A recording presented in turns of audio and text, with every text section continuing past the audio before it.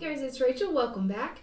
Today is my January update video for my year-long Makeup No Buy journey. How did I do this month? Did I stick to my budget? If I did, what did I buy? Did I use it all? Did I save a little more than I thought I would? Stick around and find out.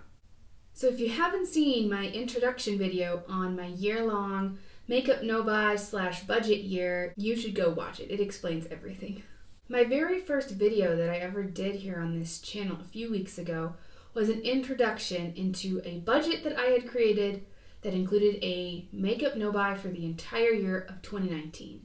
So this is an update as promised. How did I do? The first 2 weeks of January I had $50 to work with. As stated before, every 2 weeks I have $50 to spend on extra things that I want and need that do not include makeup. I wanted, in the beginning, to fill out my wardrobe and to buy other things that I've had my eye on, but I haven't allowed myself to buy because I've had this makeup obsession for as long as I can remember. Okay, so the first 2 weeks of January, I didn't spend all of my $50. As a matter of fact, I think, let me look, I only spent $33. I got a substantial gift card from someone and I used it on Amazon, mostly to set all this gloriousness up. So that did not come out of my budget, but I did go over and I did use that $50 to encompass some of these things. I bought soft boxes that you can see these lights here. I bought a microphone and a tripod as well. But I also bought some skincare items. I had recently decided, right when January got started, to go from what I was using in skincare to fragrance-free items. I think, I have no scientific proof of this, but I think my skin may be sensitive to fragrance. So while I had a lot of things that worked, I quit using them and I replaced them, really. So what did I get? The first thing I ended up getting was the Hada Labo UV 54 Pluses sunscreen. I had a sunscreen that I felt was irritating my skin. I threw it out. I don't even remember what it was. And I ended up picking this up instead. I've been very happy with this. This is very emollient, watery. Like if I put it on my hand here, you can see it's not very gloopy, for lack of a better word. And it rubs like, it spreads out really well and it rubs right in. And I'm very, very pleased with this. You don't get a lot. In fact, I don't even know how much you get because this is all in Japanese and I don't speak Japanese. I had to buy this on Amazon. They do not sell these in the States.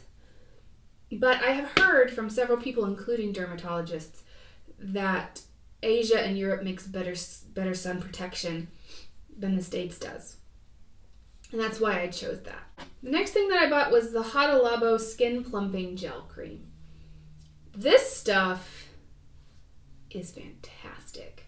I have very dry skin, and I needed something to give my skin something extra. So you can see, you can't really see that. It's just, it kind of looks like snot, for lack of a better word.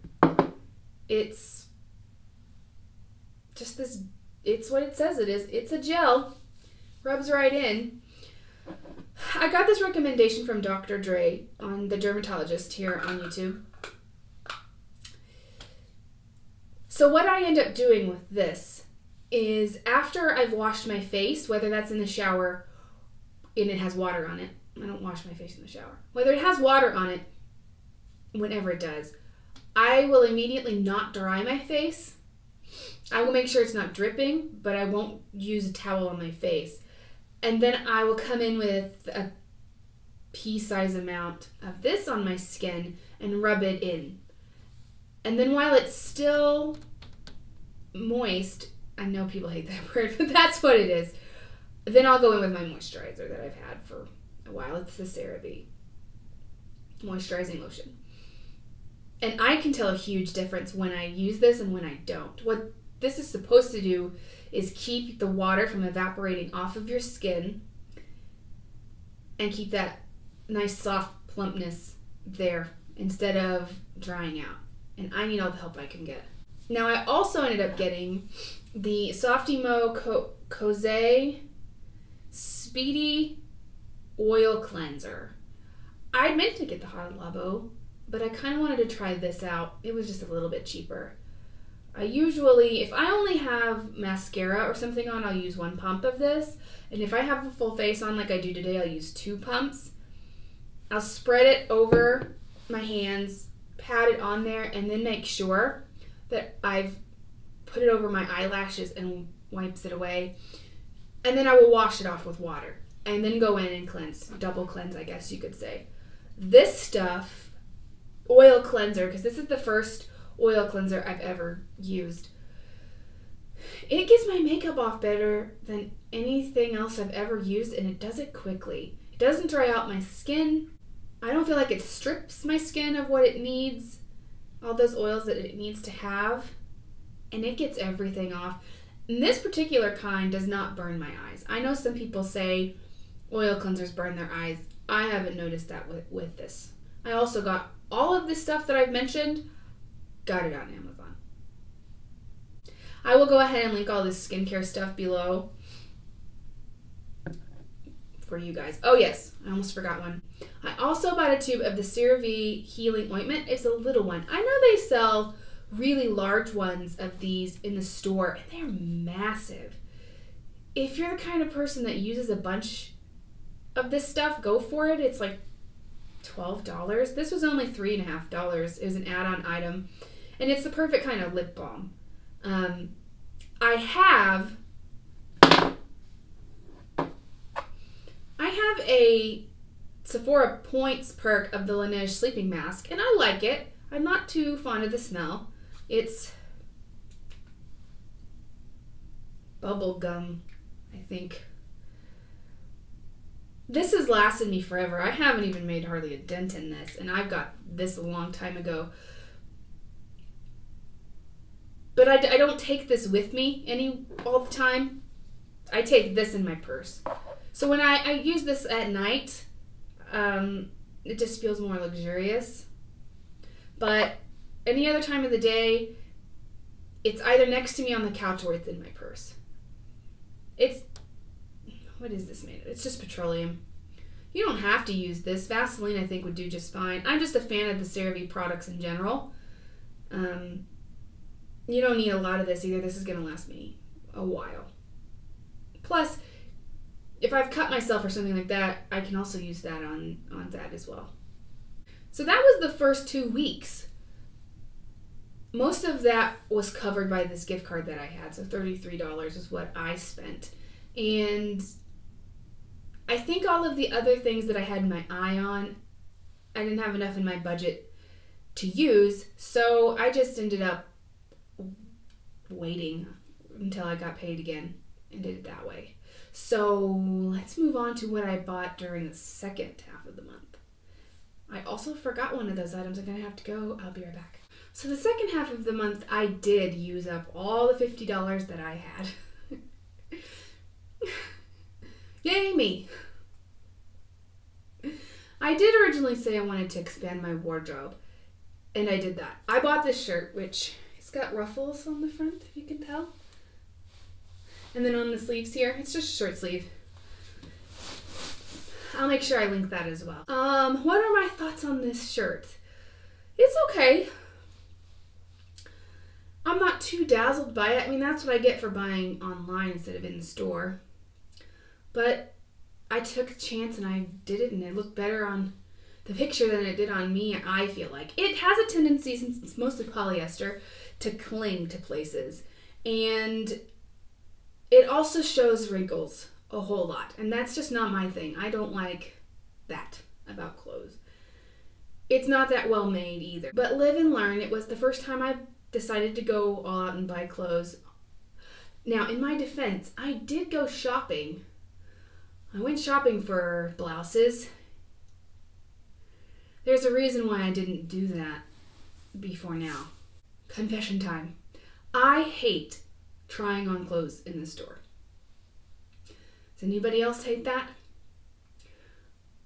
Full disclosure, I am a plus size girl, and sometimes going into stores and trying on clothes is a little traumatic. You get in there, you find something you love, you try it on, and it looks horrible. My experience with trying on clothes is that most of the time, I'm gonna say 95% of the time, when I try clothes on in the store, they all are horrible. It's really hard to find clothes that fit me well. I have a very small waist compared to my hips, and the difference is huge. I have a very large booty. And clothes just don't, if it fits over my hips, it's gonna look really frumpy around the middle, and it's going to look really boxy and not good.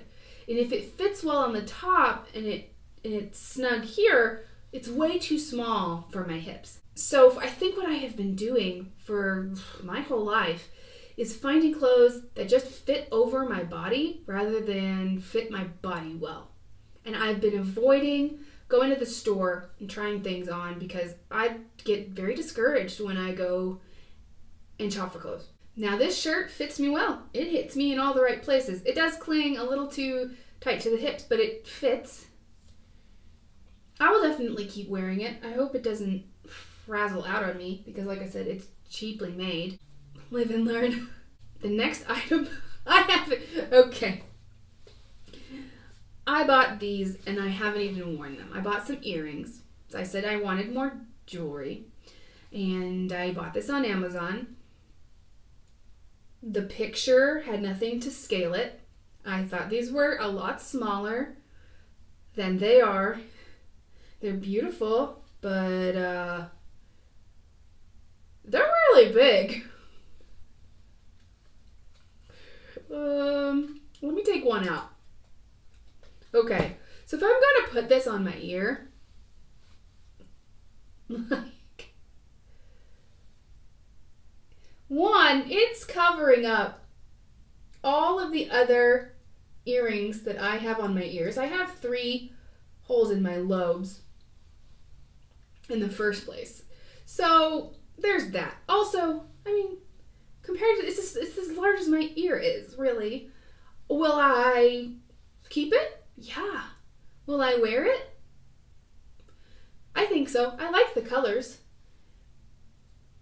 This was just unexpected, that's all. So when I link this down below, you know now how large these earrings actually are. I have pretty small ears, and they also stick out from the side of my head. And they cover up the whole ear. Live and learn. Again, it's Amazon for you. Okay. This next one I'm very proud of. I already opened this box, so it's... Anyway, here we are. I have had my eye on this tea for a year. This is the Red Rose Strawberry Cheesecake Tea. They have several flavors. They have this one. They have apple pie, lemon custard, something like that, and blueberry pie. I don't like blueberry. Lemon tea is not my style. I might try the apple pie, but this is the one I really wanted to try out. And this is dessert in a cup. It has, where are the, okay, 0 everything. So no fat, no sodium, no carbs, and no protein. Also on the ingredients list, it says apple pieces, hibiscus, natural flavor, rosehip, strawberry pieces, and stevia. That's what I use when what am I trying to say? When I want my coffee to be a little sweet, I put stevia in it. I don't put anything else. I don't want to spike any blood sugar, even though I'm not diabetic. I did one time put cream in it, and it diluted the flavor. So I don't put anything in it, and I don't sweeten it at all. This is perfect the way it is. So if you want a dessert, but you want a 0 everything dessert, I would try this. I had to get this on Amazon again. I know that they sell Red Rose tea in stores, but they don't sell this kind in stores. And that's why I bought it online. This is something that you cannot buy here in the States, at least. unless you go online and get it. But I love this stuff. Mwah. Last, and it's not least because it's my favorite thing that I bought this pullover. It is an asymmetrical pullover from Amazon. As you can see, it goes to the side. I will also put a picture. I'll put a picture of it. That way you can tell what it really looks like. This is the softest, fuzziest, warmest pullover I have ever had. I wear this every day. And then I get mad when it warms up in my house too much because I don't want to take it off. It is that fuzzy and wonderful.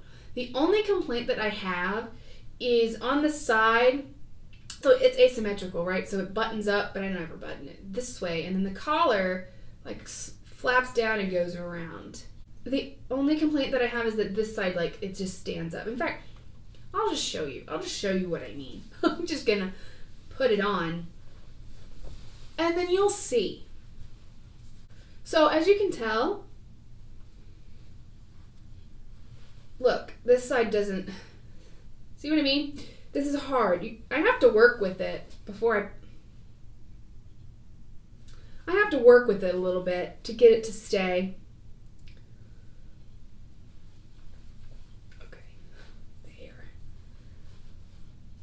But that doesn't bother me. It's so fluffy and lovely that it doesn't, I don't mind. It's just this part. See how it sticks up? It doesn't lay flat. That's the only thing that bothers me. But once I get it to where it's supposed to be, it'll pretty much stay.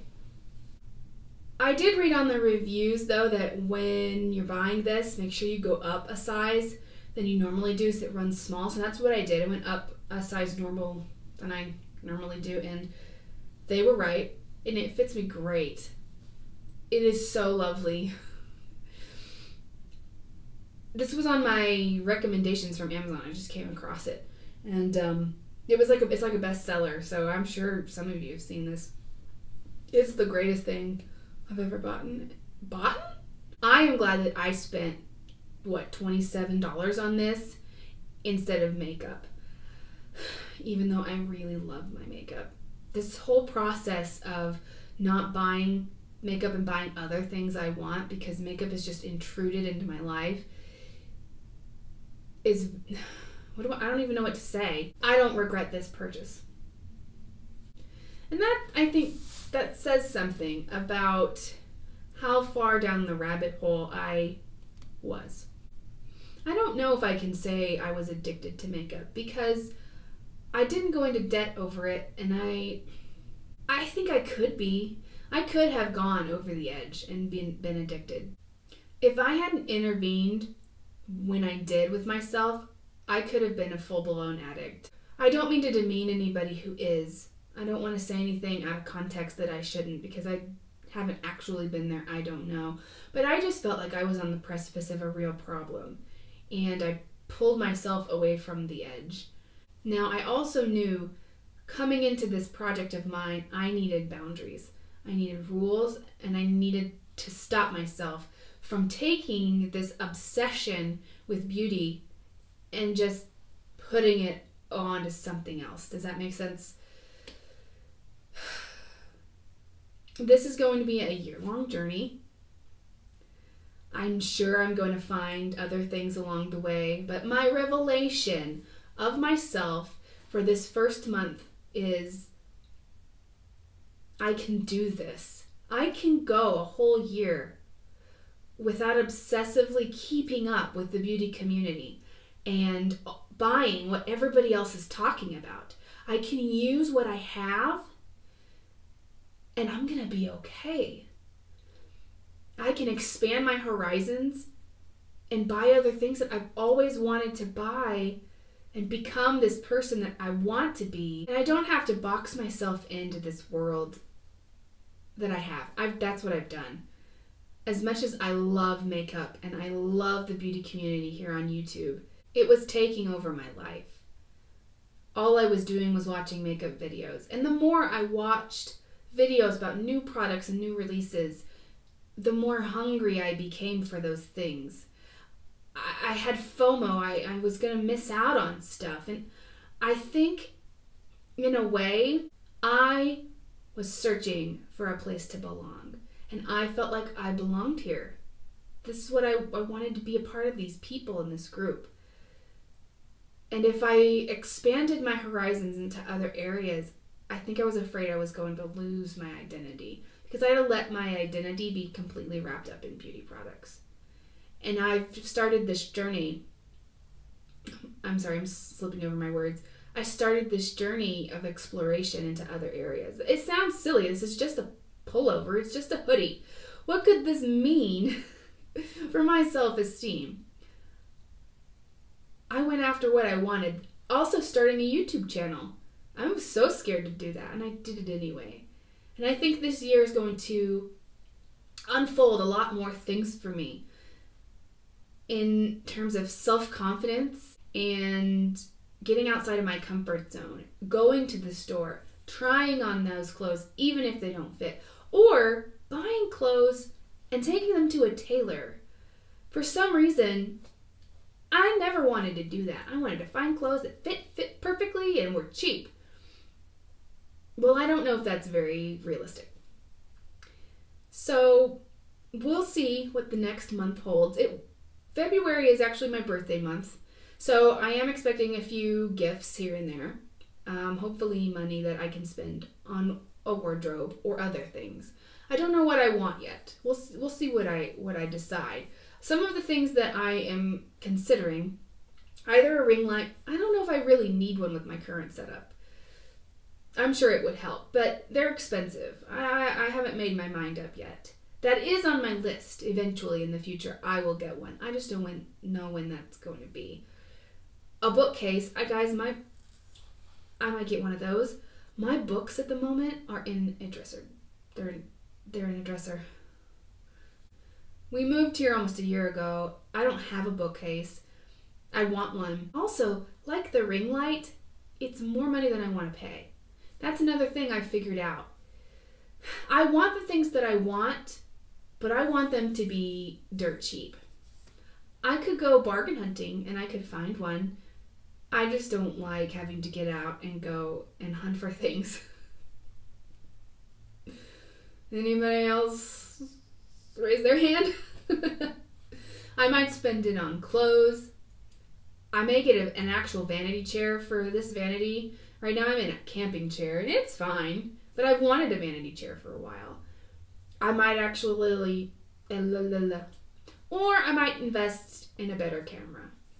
I don't know. I will make my mind up. It's not going to be beauty, but it is going to be something. Oh, and I forgot. I spent my last $5 on a cup of coffee because I did car rider duty the other day and the wind chill was 20 degrees. I'm a southern baby. I don't do that. And I live in Oklahoma and the wind is horrible. And I treated myself. I had $5 left. I went to a local coffee shop and got myself a coffee to treat myself because that was horrible. I love the kids. I don't love the weather. All right, so that's it. That's how January went. I stuck to my budget, man. I'm so proud of myself, you guys. I feel better sticking to my guns than I did buying makeup. Oh my gosh. I saved a lot of money. So thank you so much for sticking around. If you like this video, give it a thumbs up. Please subscribe before you leave, and I'll catch you later.